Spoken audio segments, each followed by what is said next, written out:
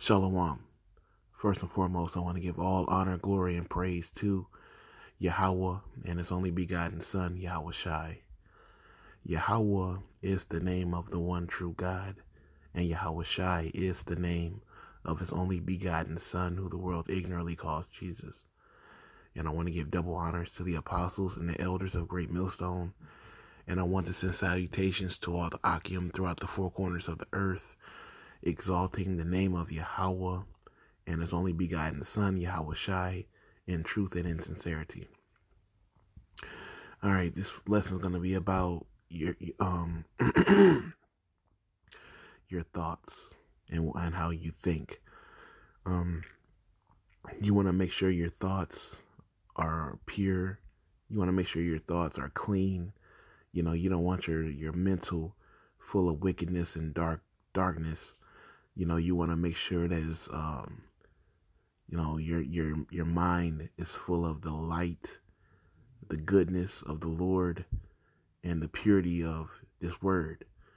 All right, you want to be brainwashed. Basically, you want your brain to be cleansed. All right, and you want to think upon pure things and good things, so that you can continue to have a healthy relationship with the church, and also with Yahweh Bahashem Yahweh Shai.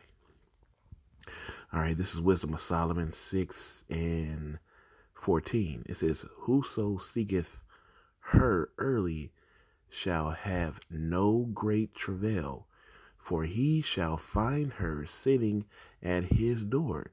And the her is talking about wisdom, because wisdom in Hebrew, or not Hebrew, but in Greek, translates to the name Sophia, and that's a woman's name. So wisdom is considered a woman. All right, that's why when you see her, the her is speaking of wisdom. All right, verse 15: "To think thereof upon her is perfection of wisdom, and whoso watches for her shall quickly be without care." And these are talking about the people who are full of wisdom and purity.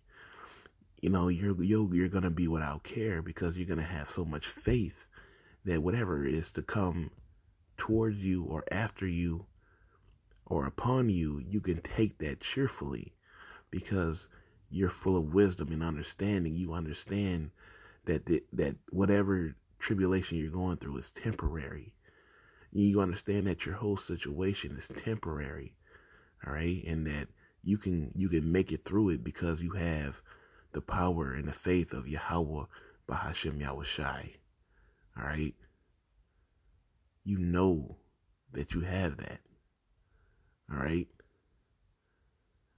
so you have your faith. All right, verse 16, it says, "For she goeth about seeking such as are worthy of her, showeth herself favorable unto them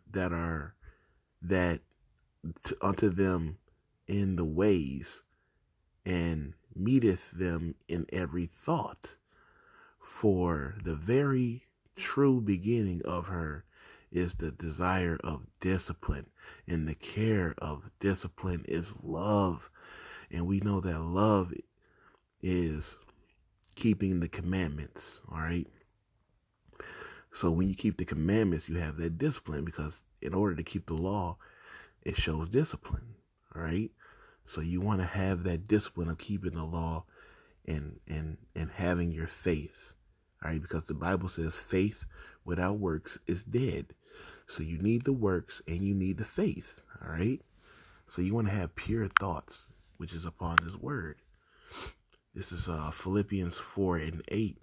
"Finally, brethren, whosoever or whatsoever things are true, whatsoever things are honest, whatsoever things are just, whatsoever things are pure, whatsoever things are lovely, whatsoever things of good report, if there be any virtue, and if there be any praise, think on these things." So that's what you want to think on.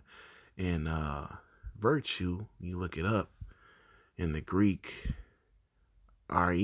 Any, all right, it means moral goodness, all right, excellent, all right, purity, all right,